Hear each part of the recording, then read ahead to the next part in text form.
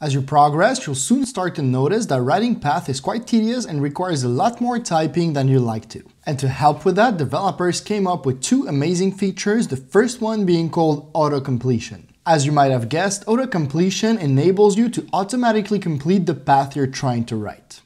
To use it, simply start typing the first few letters of a file name or a directory name and hit the tab key. As you can see, the shell automatically completes your path and even adds a slash character for you to keep typing full speed if the target is a directory. Now, it might happen that when pressing the tab key, the autocomplete doesn't immediately respond by completing your path, which can be caused by two simple things, either a misspelling or a multiple match. In the case of a misspelling, simply run the ls command to double check the existence and the name of the entry you're trying to complete, and in the case of a multiple match, simply press the tab key twice to display the full list of matching patterns. Now, just in case you wonder, this autocomplete feature will not only work for entries but also for commands.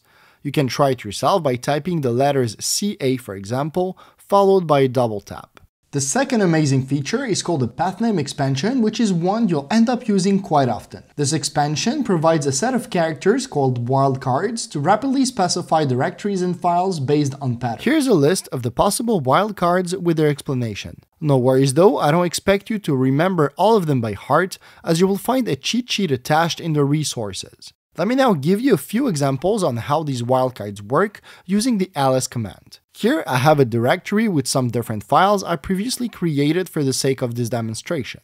This pattern will match all file names that begin with a lowercase character b. This one will match all file names that have exactly 3 characters. This one will match all file names that begin either with A, B, or C followed by any other character. This one will match all file names not starting with an uppercase letter, and finally this one will match all the file names that begin with a digit followed by any characters and that ends with a PNG. As you can see, this expansion is very flexible as it allows you to create many different patterns. Once again, there's no need to memorize these examples by heart, as you'll have the opportunity to play around with these wildcards in the following lectures.